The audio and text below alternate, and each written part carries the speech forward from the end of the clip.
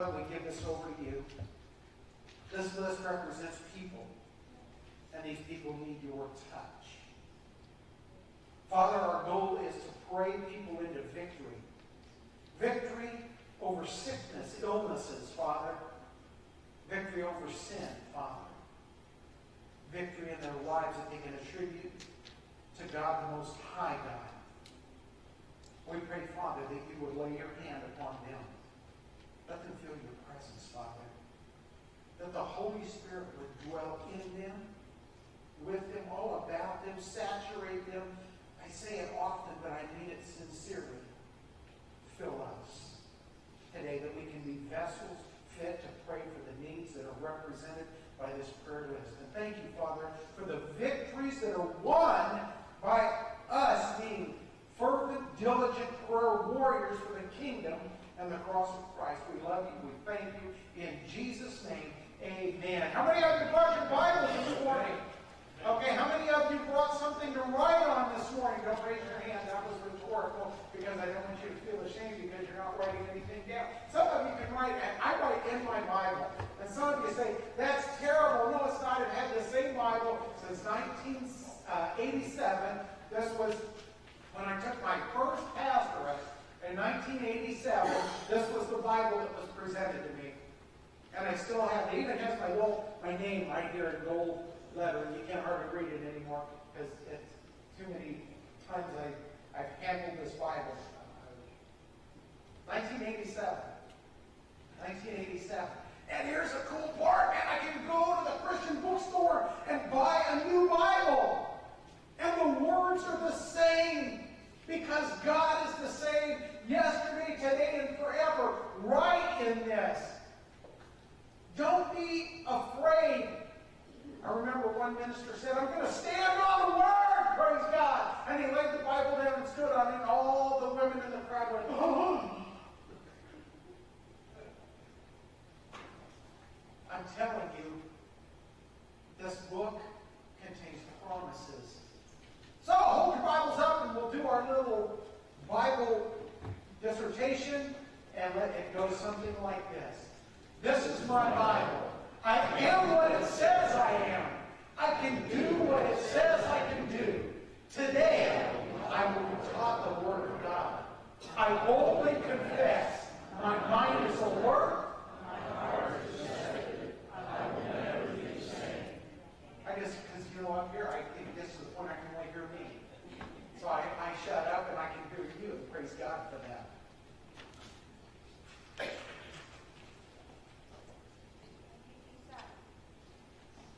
You ever think about how blessed you are?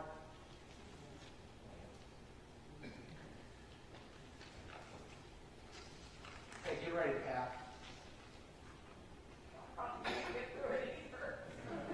I had Cindy read it. So I said, here, I'm going to just have you read it. She got about halfway through it. She's sitting in the car going, woo-hoo-hoo. It was like a cartoon, man. Tears were spilling out. I'm like, oh, forget about it. Forget about it. Are you ready for the Word? Yes. Wow. Receptive today. Praise God. I want God to honor our worship today. And He can't do that if we don't mean it. All right, we got a lot to do, so I need to shut up and get after this. I want to share with you a story. After a few of the usual Sunday evening hymns, the church's pastor slowly stood up, walked over to the pulpit, and began to give his sermon for the evening.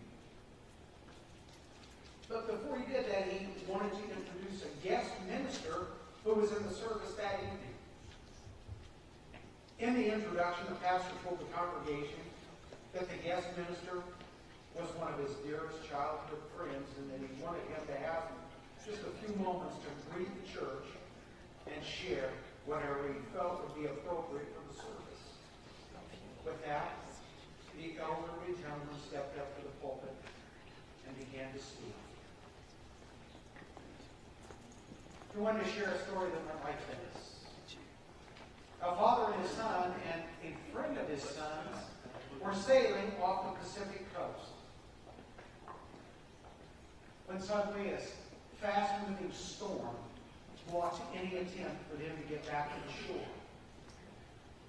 The waves were so high, even though the father was an exceptional sailor, he could not keep the boat upright, and the three were swept into the ocean as the boat capsized.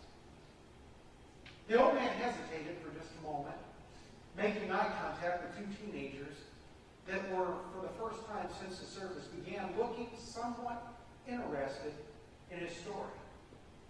The aged minister continued with his story. Grabbing a rescue line, the father had to make the most excruciating decision of his life. To which of the boys would he throw the end of the rope? He had only seconds to make a decision. The father knew that his son was a Christian, and he also knew that his son's friend was not.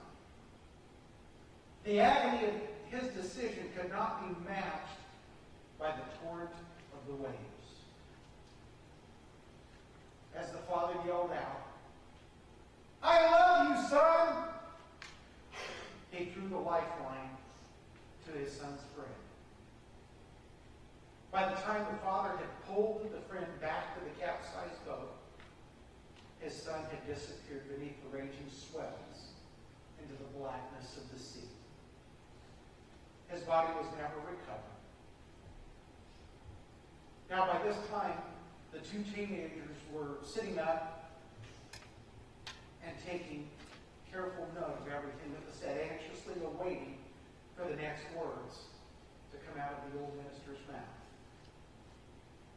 The father, he continued, knew that his son would step into eternity with Jesus, and he would not bear the thought, he just could not bear the thought of his son's friend stepping into eternity without Jesus.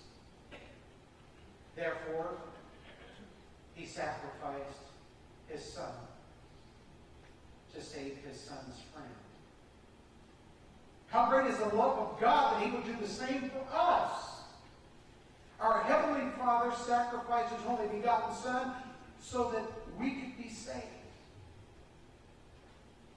The old minister goes on, I urge you to accept his offer to rescue you and take hold of the line that he's throwing out to you in this service. With that, the old man turned and went back and sat in his chair, and total silence filled the room.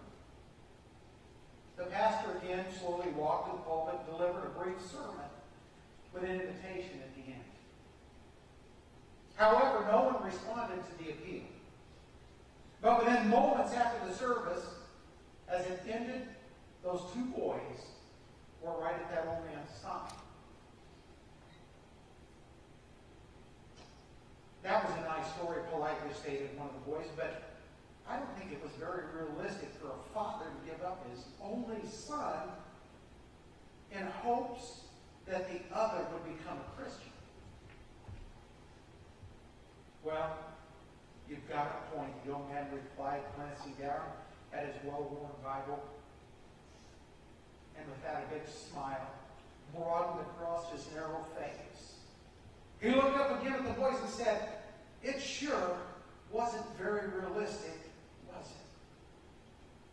But I'm here today to tell you that this story gives me a glimpse of what it must have been like for God to give up his only son for me. You see, I was that father, and your pastor was my son's friend."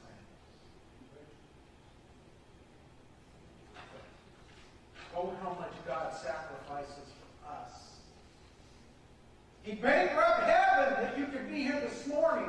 He bankrupt heaven that we could have hope. He bankrupt heaven that we would have a future with him. You say, what does this have to do with veterans? Glad you asked. The battles rage on in our minds. Which way will we go? What will we do? How will we be about the business of our Father which is in heaven?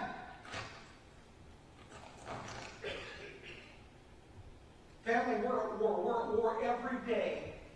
The battle rage is hot and heavy. Casualties are falling by the wayside. I got to tell you something. You may disagree with with me. That's your prerogative. I'm right, you're wrong. We are losing the war. The Christians are losing the war. And every time law is handed down that changes the way that Christians do business, every single time we surrender to the powers that be, we are losing the battles. I know what some of you are thinking, well, Pastor, I've read Revelation chapter 22, and I know who wins. Brothers and sisters, that's not winning. That's not winning. Winning is taking. You know, have you ever had anybody, Don, have you ever had anybody come to you and say, you just won't give it away, you're not going to take it with you anyway? I'm going to tell you something. You can disagree with me, like I said, but I'm right. There is something we will take with us. Bruce, we're going to take every single soul that we were responsible for winning over to the cross of Christ with us. Every single one. Is this Armistice Day tomorrow? Or is it Remembrance Day? Well, in America we call it Veterans Day, but 53 other countries all do the same thing on the same day, at the same hour, on November, on 11/11 at 11 a.m., when the ceasefire took place in 1918, we began the process of honoring our war veterans. I want to share a few things that I think are important. I obtained this information from a lot of sources. You guys can look it up too, but I think it's important that we understand what we're up against. How many of you were around for the Revolutionary War?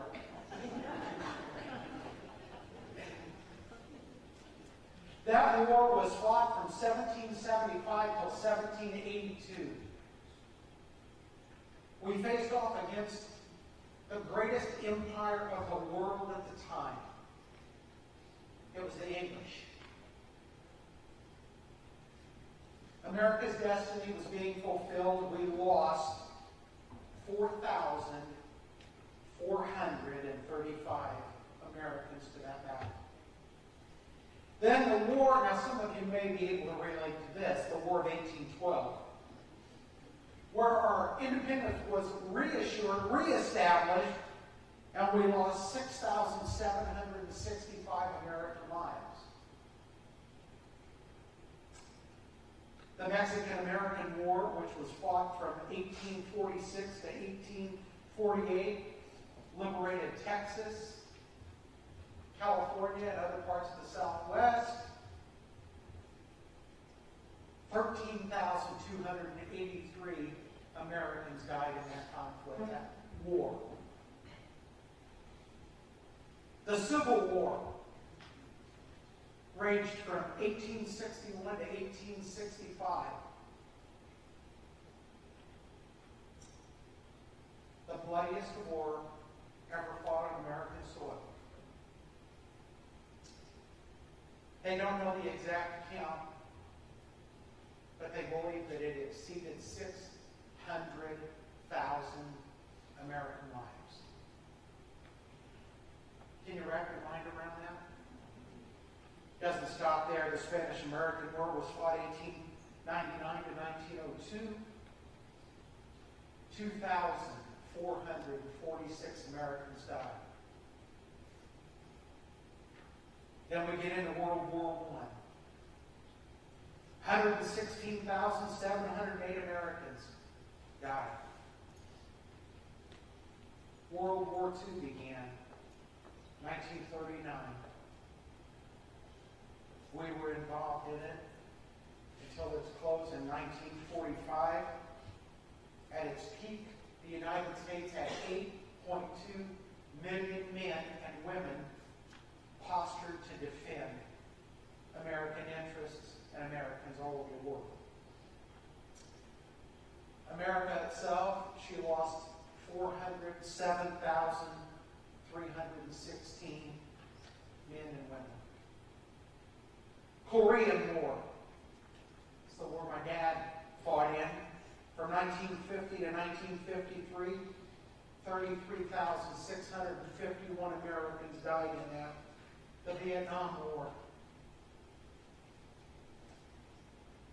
was the longest, the second longest war that was ever fought by America. And it raged from 1959 to 1975,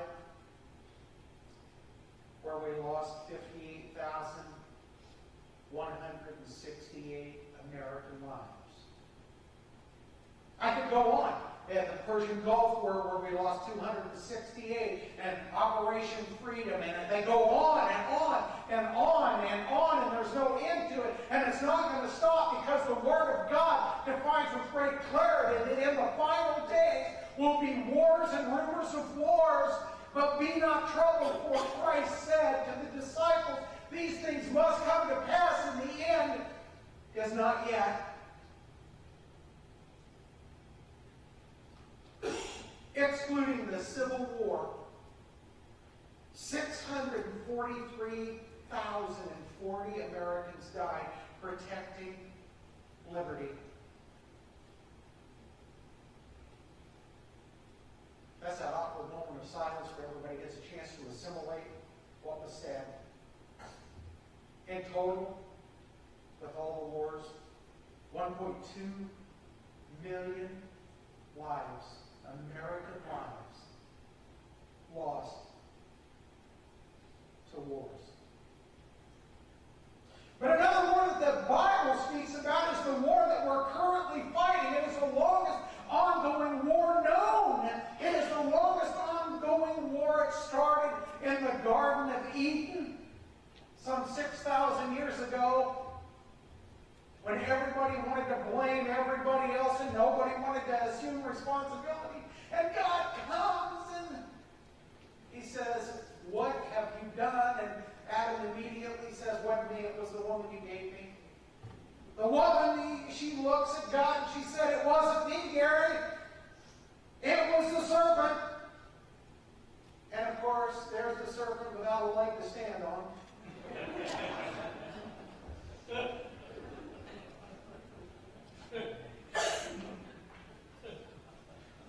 Who was right? Who was wrong?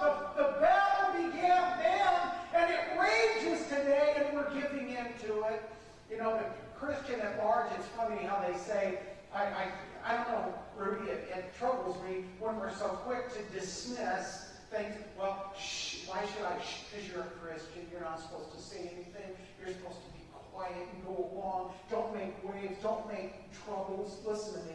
In the book of Revelation, chapter 12, verse 5, and I'll give these to you in chronologic order. I want to share a few verses from Revelation with you. 12:5, and she brought forth a man-child. You guys might have read about him. His name was Jesus. Who was to rule all nations with a rod of iron. And her child was caught up unto God and to His throne. Rule all nations with a rod of iron. Revelation 12:17 says, and the dragon was wroth with the woman.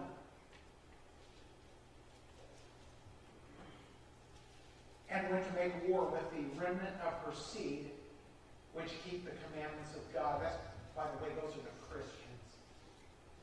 That's you and I. Well, that's I for sure, and I hope it's you. Revelation 13:7, and it was given unto him to make war with the saints and to overcome them. And power was given to him to overcome all kindreds, tongues, and nations. So enters the Antichrist. I wonder how many are aware that he's probably present in the world today. Thank you for that. I feel alive. Thank you. He is present, most likely, today. Revelation 17:14. These shall make war with the Lamb. The Lamb overcome him. Praise God, the Lamb shall overcome him. We are not subjected to Satan, Bruce. He is subject to us, praise God. There is more power gifted us, for greater is he that is in us than he that is in the world. I'm going to read this. Listen to what it says. And these shall make war with the Lamb, and the Lamb shall overcome them. Does that not just do your heart good? And the Lamb shall overcome them, for he is,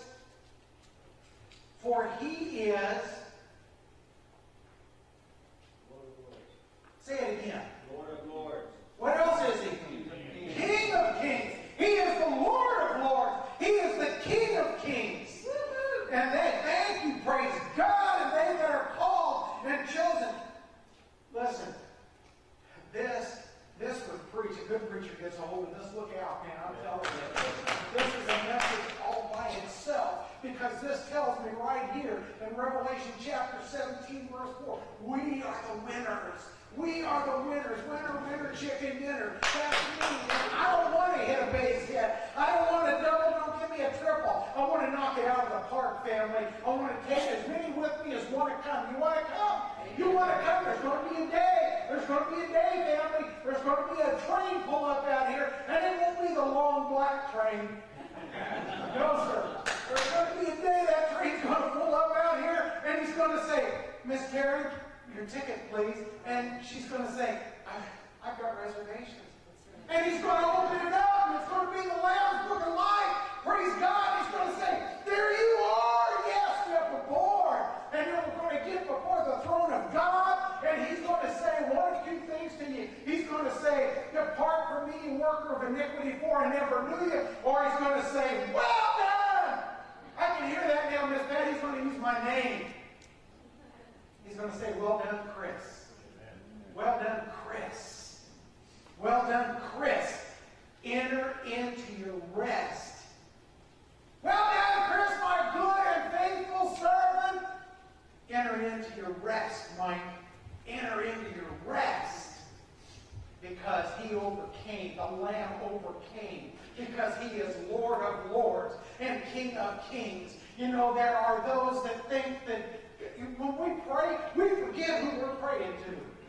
We have forgotten who we're praying to. It's kind of like we're praying to the Buddha, or we're praying to some other statuesque individual that really doesn't matter. Well, I got to tell you something. Muhammad's in the ground, family.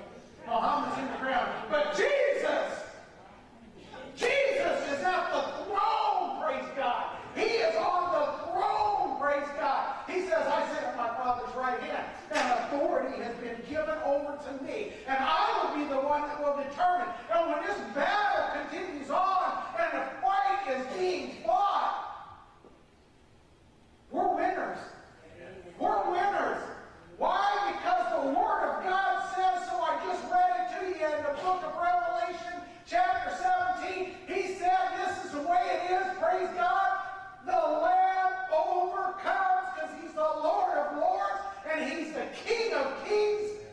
Yeah. Woo! Man, I'm telling you, that is good medicine. And if I had to sit through 2, 3, 4 hours of preaching to get down to that, it would be worth it, because I want to be fed from God's Word.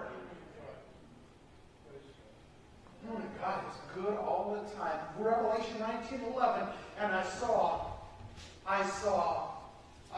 heaven open. Can you imagine that? Can you imagine what Stephen saw when he was being stoned in 36 AD? When Stephen was being stoned in 36 AD, stoned unto death. And so, one of the last things, one of the last thoughts that went through his mind, the first martyr for the cause of Christ, the first soldier we lost in the battle of Christianity, he said, forgive them. What? I don't know about you, family, but I would say, Daddy, do something to them. Strike them dead. Bring an earthquake. I want to see some lightning, praise God. Do something. Send about 3 or 4 tornadoes, just wipe them out. Well, they don't have tornadoes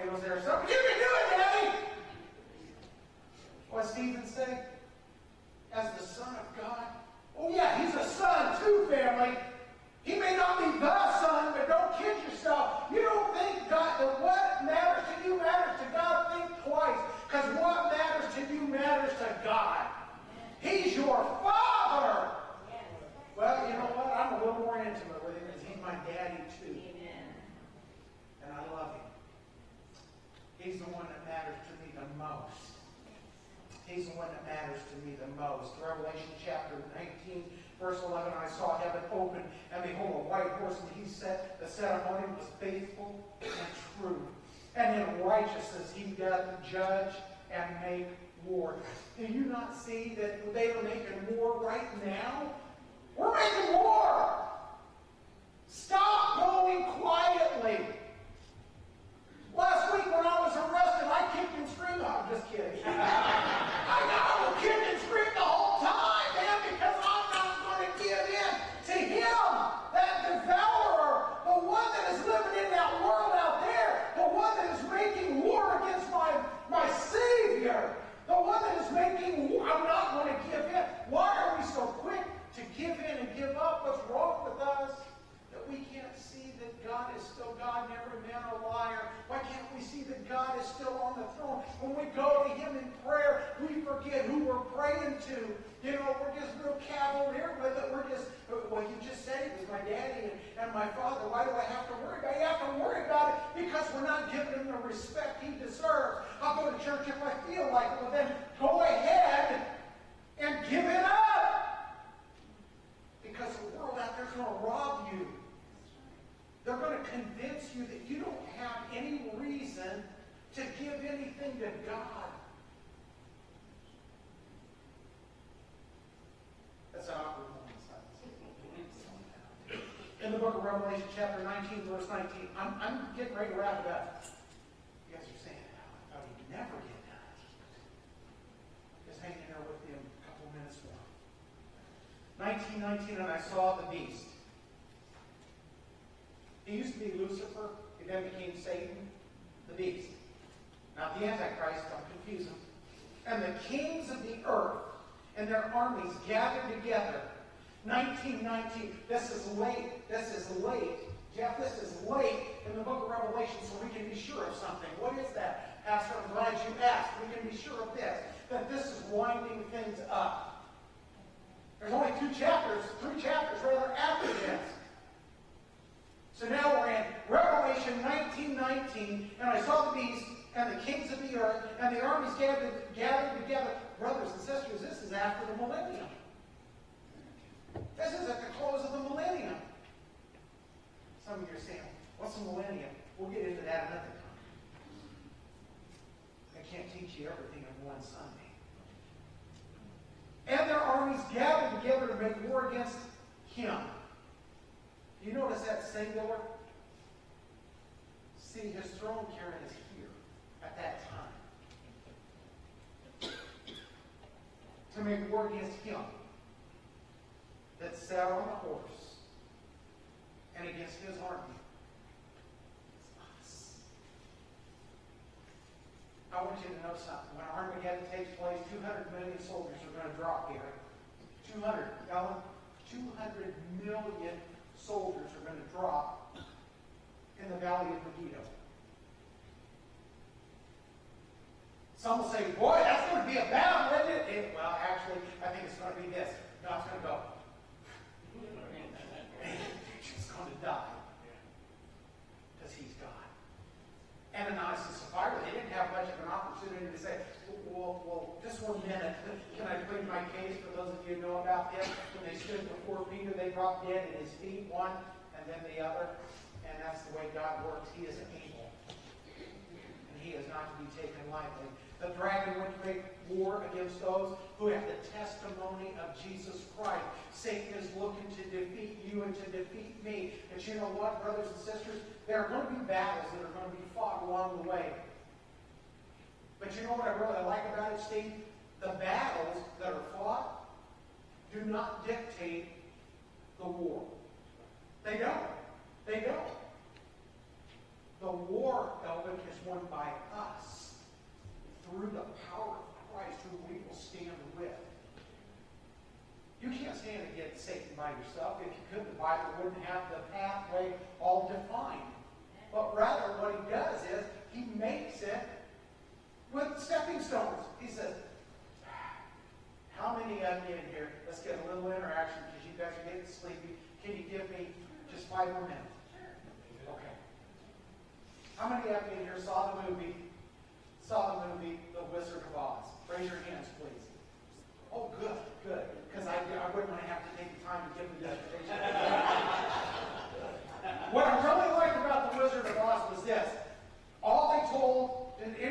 notice it started out just like this, a little thing on the ground there, and then it spiraled, and it became this broad path. And all these little munchkins.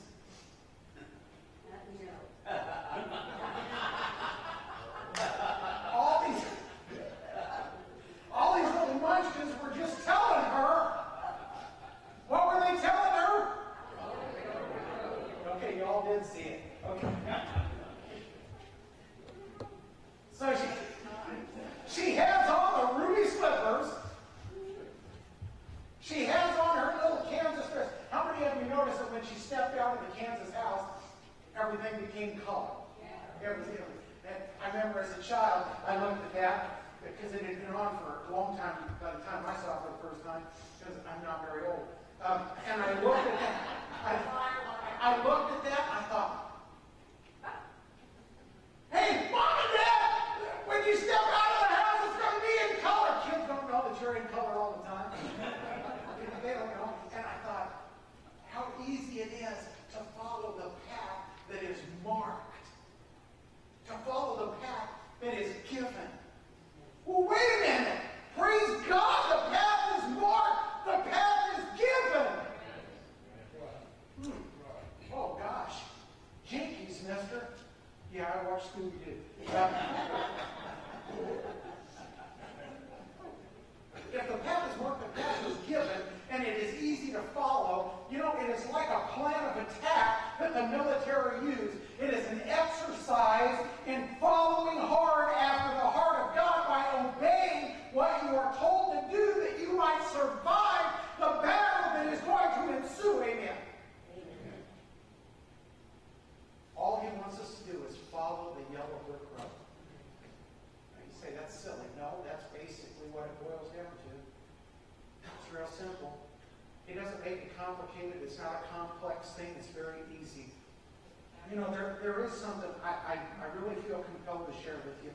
How many of you are aware of because you're saying, what about the veterans? What about the veterans? Well, wait a minute, I got some veterans right here. I really do. I got some veterans right here. How many of you remember a gentleman by the name of Simon? He was an apostle.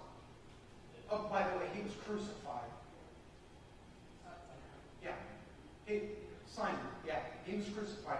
Mark, he was burned at the stake. That was John Mark. Burned at the stake for his faith. Bartholomew, you might remember him, the 13th warrior. He was beheaded in Armenia. Andrew, this was Peter's brother. Remember the fishing brothers? Andrew was crucified. Matthew, the tax collector that we read about as the first book of the New Testament, killed with a spear. An assassin came because Matthew wouldn't stop preaching the word of God. Philip, stoned. But he didn't die, so they crucified him too. James, who wrote the book of James, the brother of Jesus, he was thrown off the temple. But it didn't kill him. So they took a large stone and hit him in the head with it until he was dead.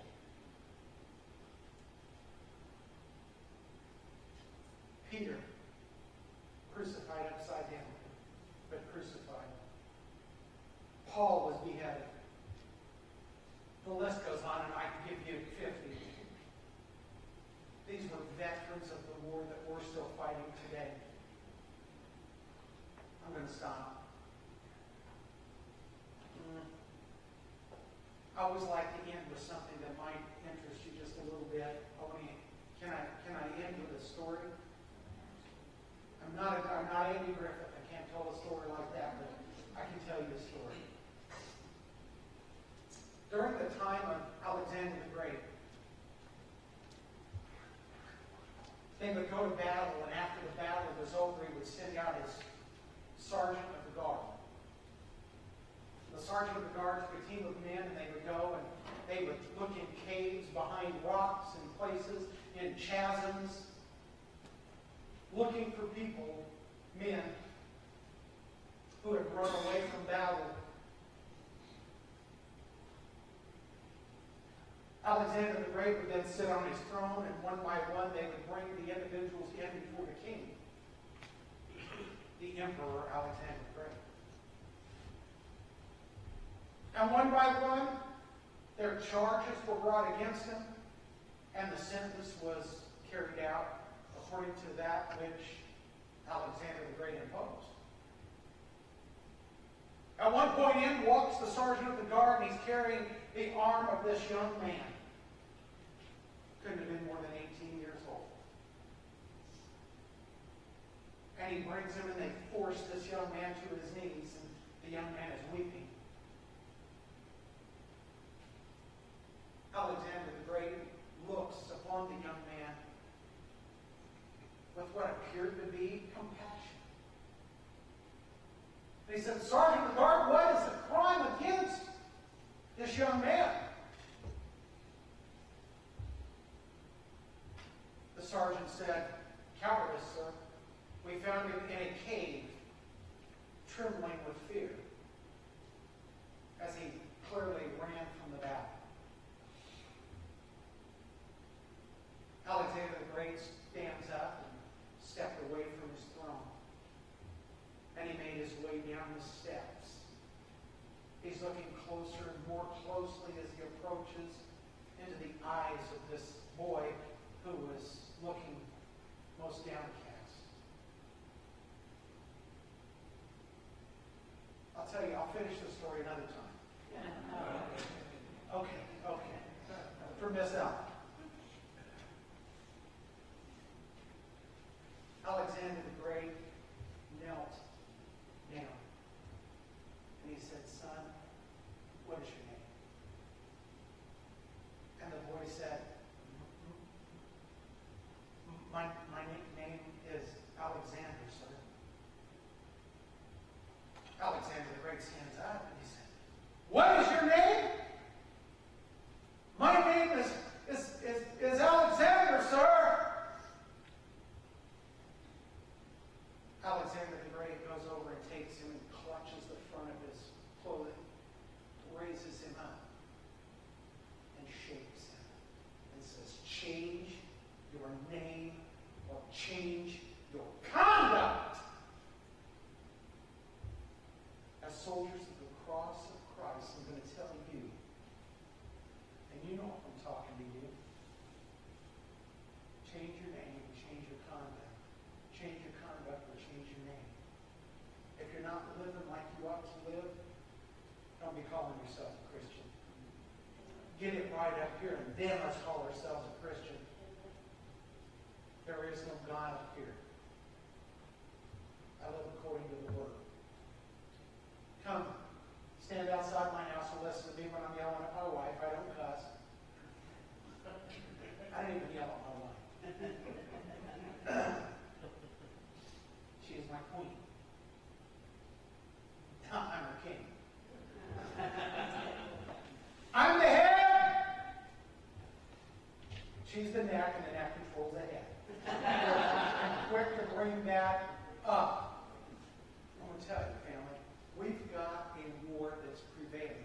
And now, before we get too much further along, I'm going to ask, do we have any... Listen to me, please. There's going to be an invitational song sung. Because it's awful for me to throw you under the bus and not give you a chance to make your product, right? But that'll come in just a few minutes. I'm going to ask if all veterans, male, female, I don't care. See, veterans are those who served our country. Well, I don't care if you're from another country and you served in the military. It's okay. You're a veteran. So I'm going to ask all the veterans to stand, please. Stand up, my veteran family.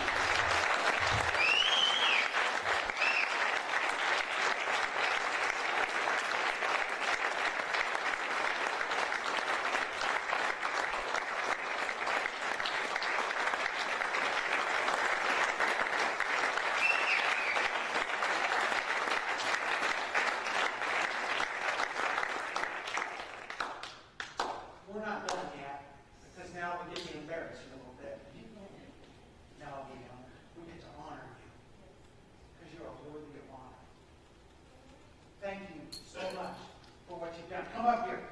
Don't sit down. You come right up here. Right up here. Right here at the front, please. Right, all the veterans. If you can't walk up here, I'll come back you. It's okay.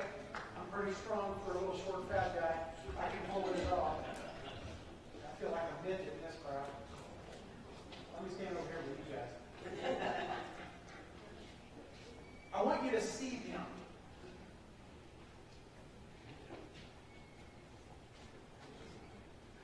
Do you see how tall they stand? Do you see how important these people are? Do you see their stature? Do you see one of them? Which one of you might be ashamed of yourselves for what you've done? You know what? Do you notice one thing that's higher than them? God. There's the cross. They stood for what was important, willing to sacrifice themselves for this. Now I'm going to ask you guys to do something for me. Because we're honoring these men and women right here. We're going to stand up, please. Some will say, isn't that a little bit sacrilegious for a church we're going to be standing up for these men? Not at all. Not in the least. Find it in the Word. Correct me. I appreciate you guys so much. Family, we're going to pray for them now. Well, it's not a prayer of protection. They're protected. It's a prayer of thanksgiving. It's a prayer of honor. Are you with me? Amen. And I want you to remember who you're talking to. Because that's where the power comes from. From God. Everybody do this. Come on. I want you to hold your hands toward these men. Because the Holy Spirit that is within every one of us, we're going to just put it on these people. We're going to put it on these men and women that are right here. And let's pray. Heavenly Father, in the name of Jesus, the matchless, powerful name of Jesus, we honor these men and women who have come forward. We honor them, Father, because they gave the ultimate sacrifice where needed. They sacrificed themselves, Father, from time with their families. They sacrificed it from their own private lives, their personal lives. There are those that have gave up businesses and things to be able to serve and protect all of us. And Father, I ask in the name of Jesus that you, Father, help us by making them feel honored, that you touch them from the inside out, Father. Touch their hearts, let them feel your presence, let them know how much they are appreciated, and that, Father, what they did was not in vain, but it furthered the cause of Christ. For, Father, we can look at nations that put you first, and those nations don't experience the level of destruction, the level of illnesses, the level of poverty that those countries that are under the authority of the dragon see. Father, we owe them. We owe them gratitude. We owe them honor. We love them.